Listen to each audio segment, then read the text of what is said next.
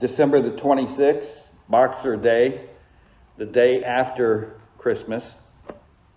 And so I thought it would be appropriate today to talk about how Jesus grew up. And we had in the Advent sermons things from December 25th is actually really the day he was born. He was conceived March 25th. That's the actual incarnation, March 25th. And how the early church taught that, particularly in the West, and how the Eastern Church researched it and found that out, and how the Roman records confirm that. And then we talked about different aspects, the fullness of time for Christ, and the difference between the account in Luke and the account in Matthew. And just to reiterate that for a moment, because we're going to largely stay in Luke today, although I'll be going all over the place. Luke has as his theme the fact that the Son of God, the Messiah, fulfills the Son of Man aspect, fully human. He's the second Adam, and he successfully resists sin. He doesn't sin his whole life, so he can be a pure, redemptive Passover for the entire human race. Matthew, his theme is that Jesus fulfills the Jewish king, the promised king out of the line of David. Not that there aren't overlaps, but that's particular to these two. And so Matthew focuses on certain things that Luke focuses on other things. And so just that as a background, I want to get into the Luke account. And there are different words used. Brephos, which means that he's a newborn infant. Paideon, which means that he's from that infant stage up through the little child stage. Finally, when we get to when he's 12 years old, he's called a pais, a boy. And at 13, he would become a son of the law, the bar mitzvah. And then he becomes a man, and not only a man, but he becomes, at the age of about 30, he becomes a prophet, a priest, a ruler, a teacher. Remember, he was born a king. This is not the child that was to be king. The three wise men came and said, "Where is he who is born the King of the Jews?" They didn't say, "Where is he who is born our king?" They're Gentiles. They had the training of Daniel in Babylon, and they could read in the stars. And from the teaching of Babylon from 600 BC on, they understood this Messiah would come out of these Jewish people. And they said, "Where is he who was born the King of the Jews?" Not our king, the King of the Jews. Because they knew that he was going to be the Savior of the world. Born a king, and he dies a king at the testimony of Pontius Pilate, of the Roman Empire. The Roman Empire, this is what the Holy Spirit is screaming to us, is that the Roman Empire, who's in charge, declares he is the King of the Jews. When we get into the Q&A on Tuesday nights, until we get another subject, there can be a lot of questions about all the things that were going on around this time or in church history.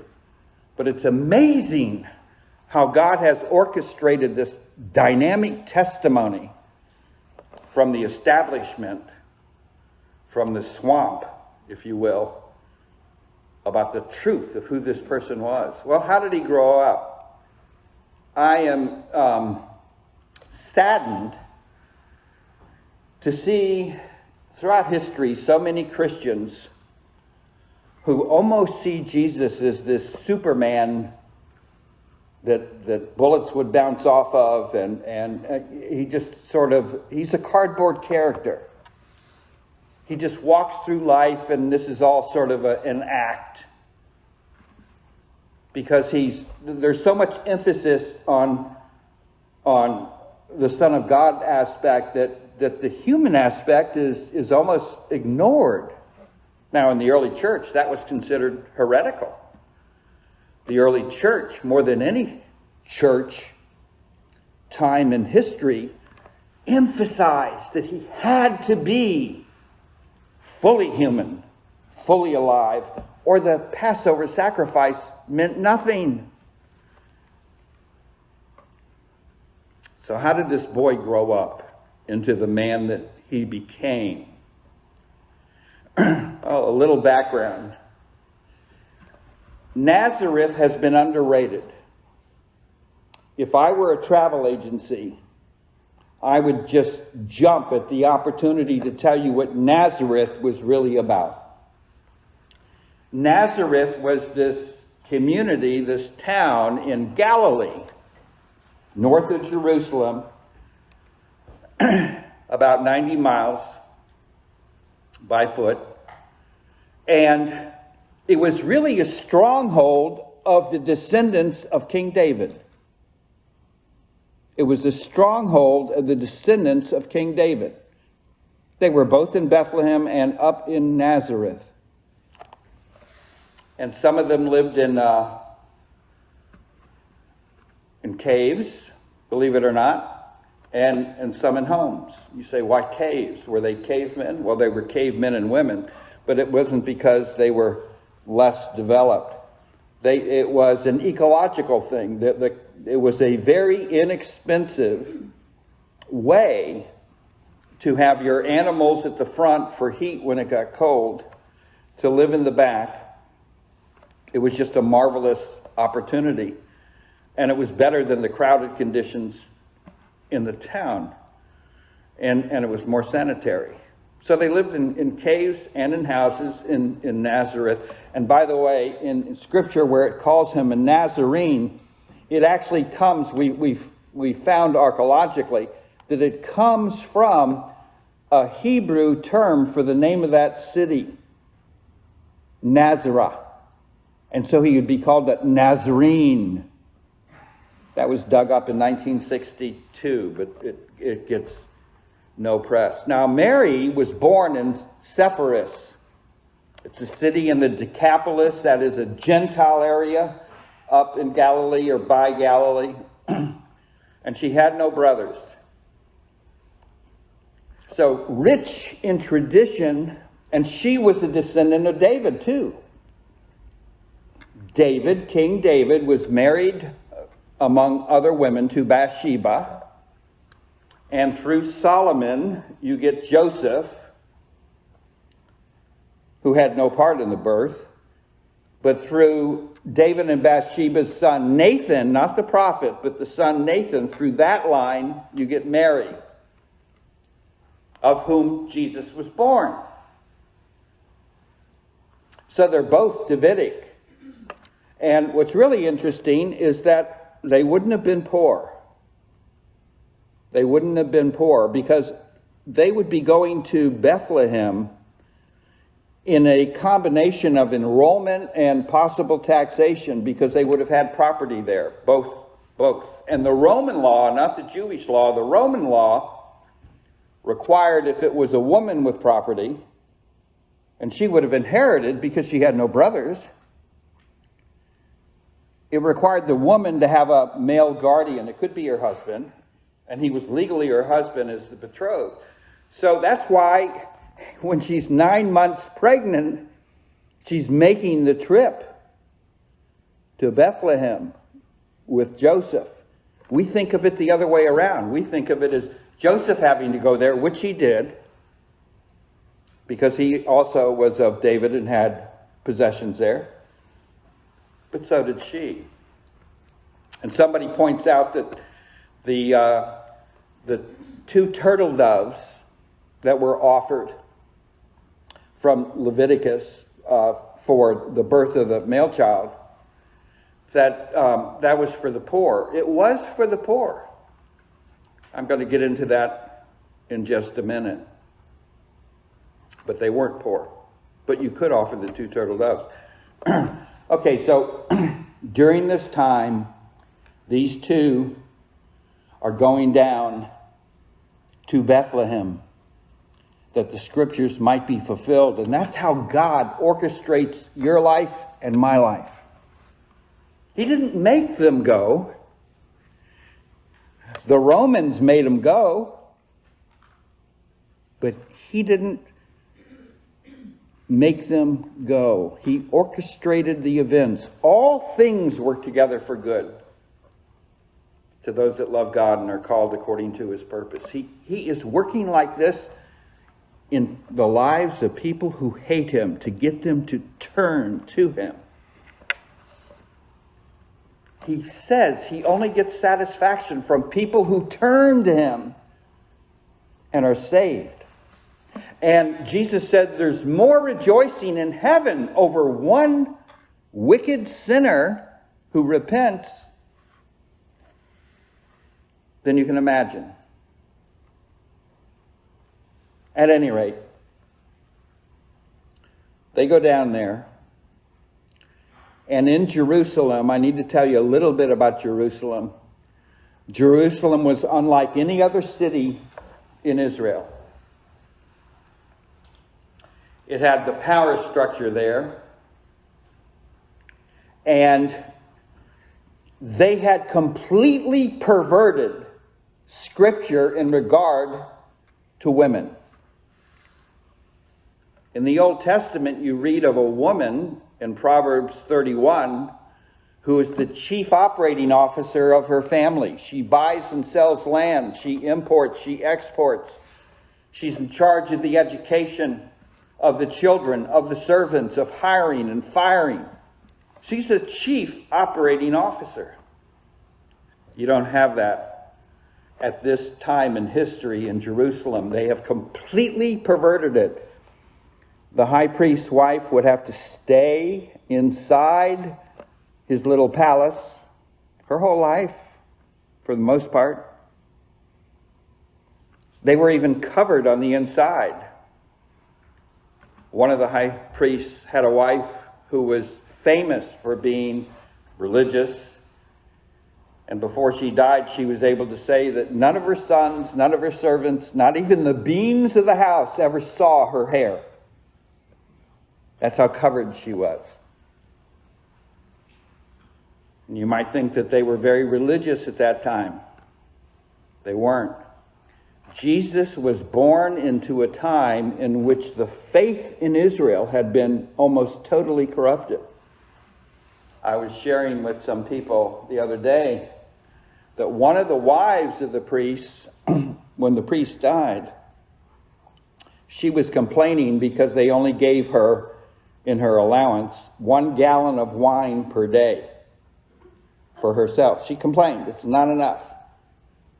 Well, when you consider how they lived, it probably wasn't enough.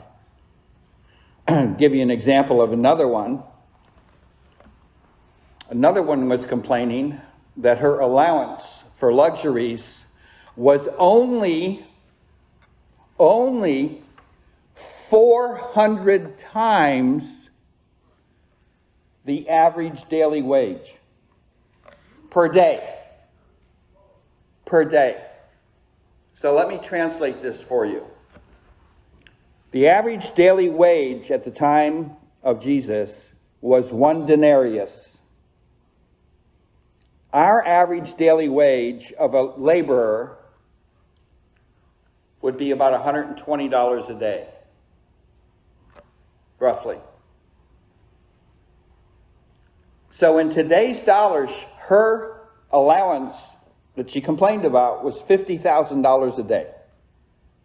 And she was paid in gold every day. That's how wealthy these Pharisees, these scribes, these Sadducees, that's how wealthy these people were. One more thing before I get into how Jesus grew up. The prophets had been replaced The prophets had been replaced by a system of seminaries.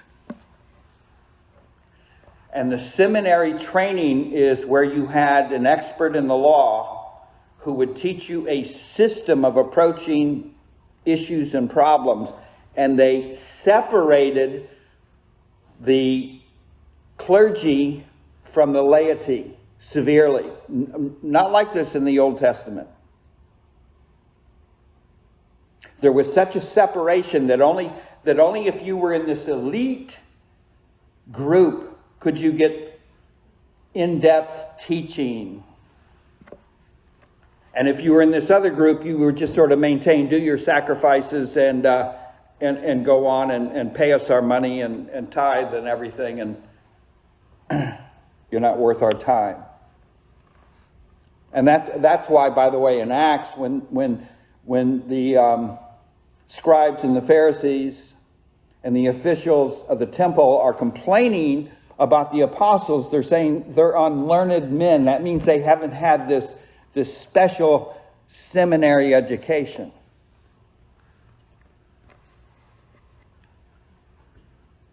So Jesus is born into a very subtle, perverted, corrupt Jewish society that's dominated by the strongest of the empires, Rome.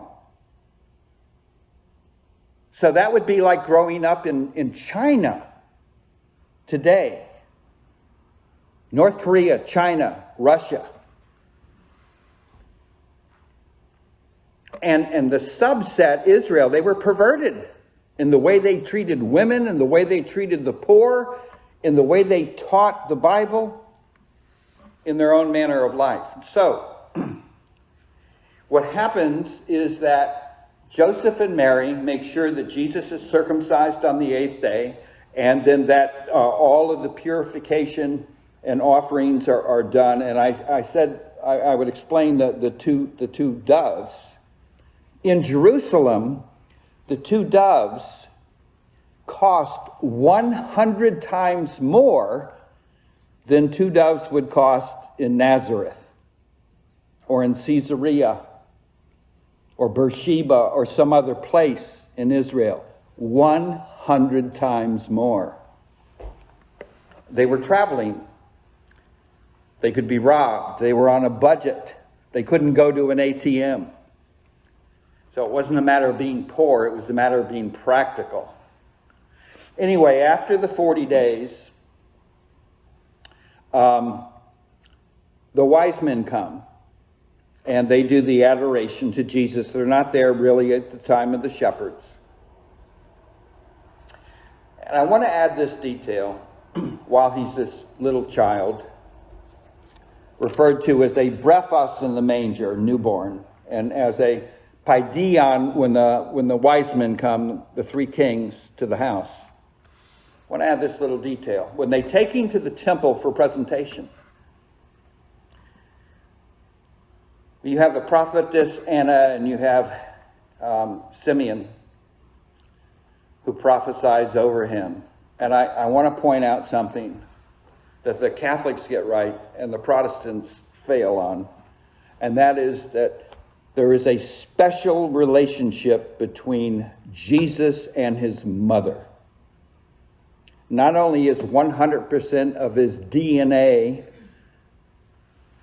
due to her, and none from Joseph, who Joseph couldn't have had any DNA, because it carries the sin nature through the male, not through the female. That may come as a shock to wives, but you who are used to calling your husband Lord, what do you want to? But yes, the sin nature is passed on through the male.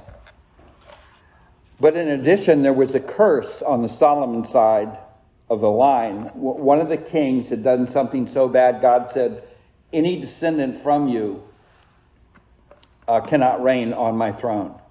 So had Jesus had Joseph take part in his reproduction, he would not have been allowed to be king of the Jews. It's that simple. At any rate, there was a special relationship, and that's why you see in Luke chapter 2, and this is interesting, in Luke chapter 2, about verse 31 through 35, that even though his parents, Joseph and Mary, come, the prophecy is specifically to Mary. It said that it's to Mary. He spoke it to Mary. And what's also interesting is it says that these things she hid in her heart. It doesn't say that about Joseph. It doesn't say he hid these things in her. Now, I'm not saying Joseph was not a believer, but what I'm saying is there was a special relationship. And in this prophecy about Jesus, one of the things that comes out that's different from what the wise men said, that's different from what the angels told the shepherds, is he's going to be a divider. This is where Jesus later in his ministry says, I bring a sword. I divide a family, 2 against 3 and 3 against 2. About belief in him. And this prophecy about this little baby that's going to be for the falling and the rising of many. And you, Mary, your soul is going to be pierced at all of this stuff that's going on.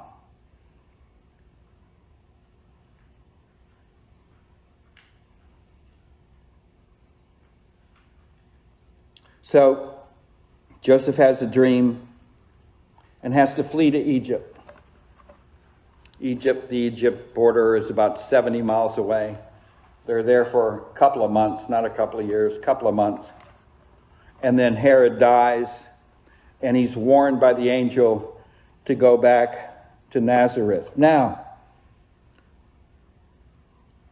what you've heard in standard evangelical preaching is that Nazareth is more of a town, a backwoods area, country life.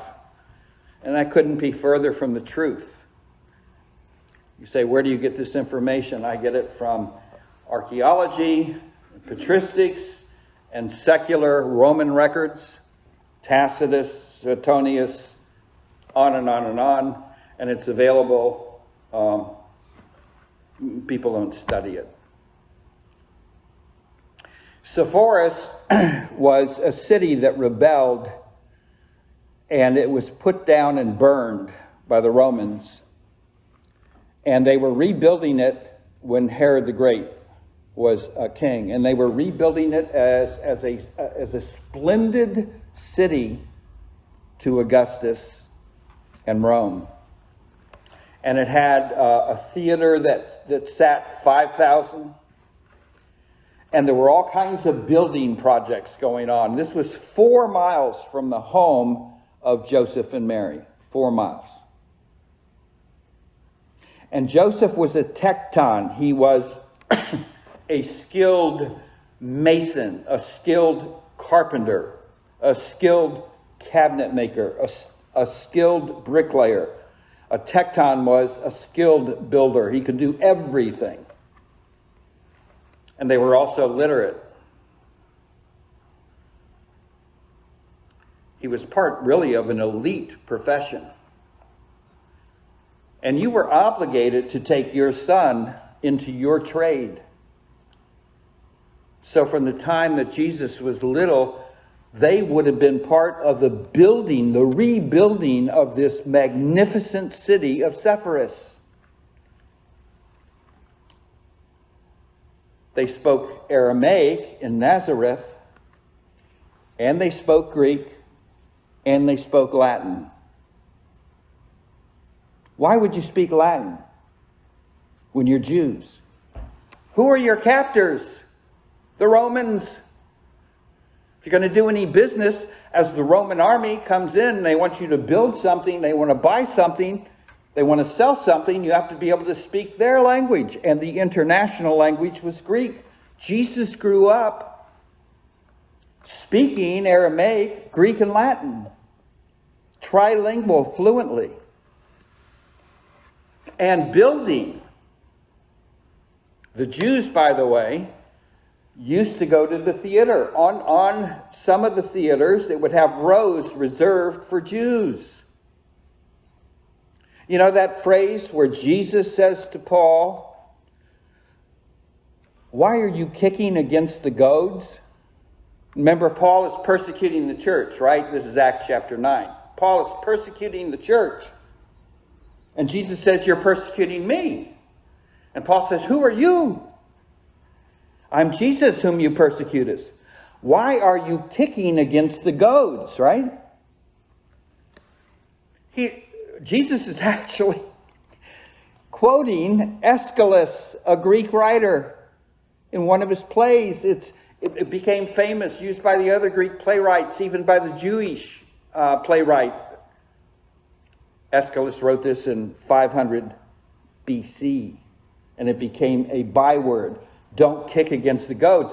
It's what we say. Don't bite off your nose to spite your face, or something like that. You know, that kind of thing.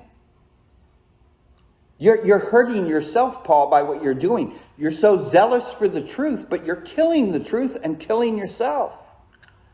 My point is that Jesus grew up in this environment of Greek dramatists, Greek literature, Roman literature, Jewish literature. He also knew Hebrew in order to read the scriptures. Now, what's really interesting is there is a commentary on the book of Numbers in the Old Testament. Bedamar Rabbah, chapter 14. And it talks about when the Messiah comes, he will be taught of Jehovah. He's not going to go to some ordinary seminary. He's not going to learn from Moses or Ezra or Jeremiah or Isaiah. He's going to be taught directly by Jehovah. And they went on to say that he's going to have more wisdom and more understanding than all the patriots, than all the prophets combined. So what's interesting is that when Jesus is born at the fullness of time, in the right place, at the right time, under the right empire, to fulfill all prophecy, not only do the Jews at this time, the ones who are complaining about only a gallon of wine to drink a day, not only are they ignoring that, but soon after, they change their whole chronology. They change it by 100 and some odd years so that it doesn't point to Christ. And they admit it in the 20th century. This was why they received him not. They didn't want him to come and take away their place, their power under this occupation by Rome. So Jesus is growing up, not in some backwoods little place. And as he says in John chapter 8, verse 29, he said that from his whole life, God the Father has been with him, teaching him. So you say, okay, why is this not a Superman type person walking through life? Why is it not a cardboard hero? Because he had to do this as a human. He had to learn the languages as you and I have to learn them. He had to work by the sweat of his brow. His own family did not believe in him. His brothers and sisters did not believe in him, it says in the Gospel of John chapter 7. He is the second Adam. Adam and Eve are made perfect. They don't have sin. And in a very short time in the Garden of Eden, they are tested, they are tempted, and they rebel against God. Eve was deceived, but still to blame. But the full responsibility fell on the man, on Adam. It says he was not deceived and he rebelled anyway. I don't know what kind of deal Jehovah had with Satan, but think about it. Jesus doesn't come full-born for a short period of time, is tested by Satan for 3 possible chances to sin, passes it, and then everything's okay. He's having to grow up as a baby, as a toddler, as a child. He's not respected by his brothers and sisters. They even make fun of him. They say, you want all this truth to go out. Why don't you go to this Feast of Tabernacles and present yourself so that they're going to be impressed with you? Isn't that what you want? King David's older brothers made fun of him. Jesus shared that same kind of thing. And when he now is 12 years old, and they're at the Passover, and he's answering questions and asking questions, he amazed these seminarians. I mean, these were brilliant people. They were brilliant people. And here's a 12-year-old who's amazing them because not only of his grasp of the Bible, but his penetrating insight and application, because that's how they ask and answer questions. You would take this precept and say, how does it apply in this situation? And he amazed them. Now, remember when I said that Joseph and Mary were from a Davidic group up in Nazareth? They're on a caravan on the way back. They don't notice that Jesus isn't with them because there are several families there and lots of kids. And at 12 years old, he could have been with the women and children. And at 12 years old, he could have been with the men and the young men. And so on the second day, when they make camp, they discover he's not really there. And they go back that whole day, and it takes a day to find him in the temple. And he says, don't you know I have to be about my Father's business? Talk about courtesy, respect, and truth. Love and truth. Love and truth. And it says he returned with his mom and dad in complete subjection. He was more mature than they were. I'm sure he knew more than they did by the time he was 12.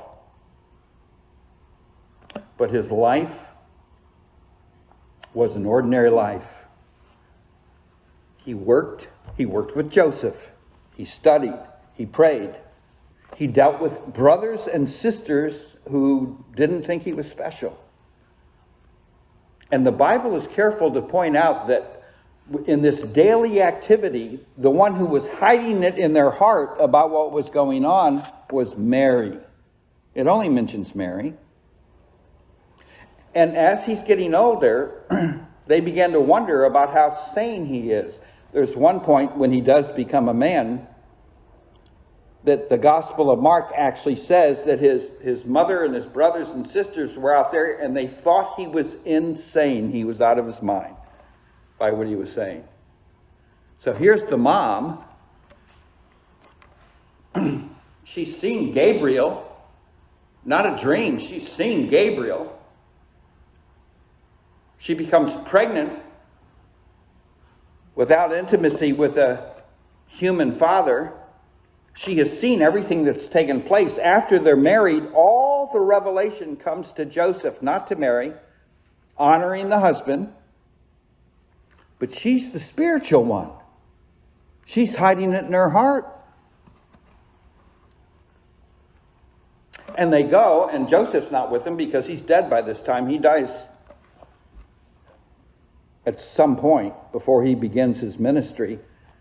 And his mom, who knows all this stuff, who's seen all this stuff, and his brothers and sisters think he's out of his mind. It's the Greek word for insane. And what I'm using that for, even though he's in his ministry there in Mark, is that, do you think it was any easier when he was 18, 19, 20, 21?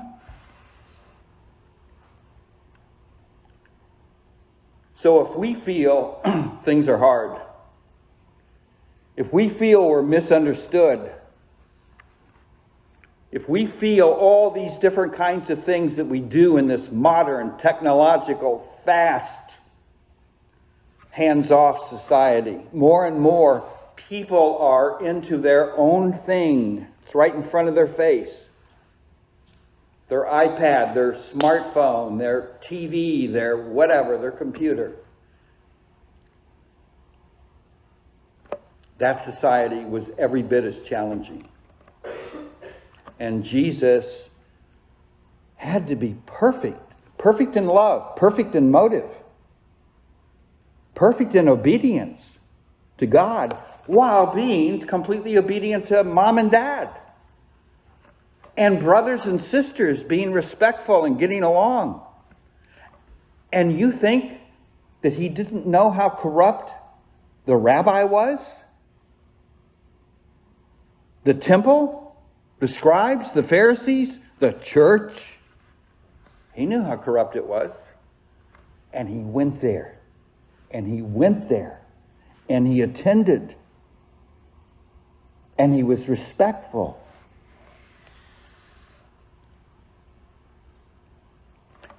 He grew up, and the book of Hebrews says he was tempted in every way as you and I are tempted. That means he was tempted for fame. He was tempted for power.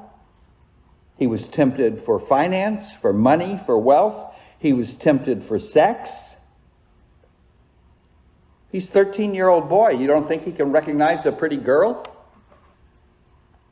But it said he was absolutely perfect. And that word means that you have perfect motivation. You love God with all your heart, mind, soul, and strength, and your neighbor as yourself.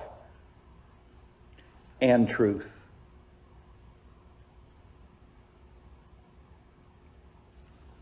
Jesus grew up every bit as human as you or I. And that's why he was able to offer himself as a sinless sacrifice that you and I might have life. And I leave you with this question today.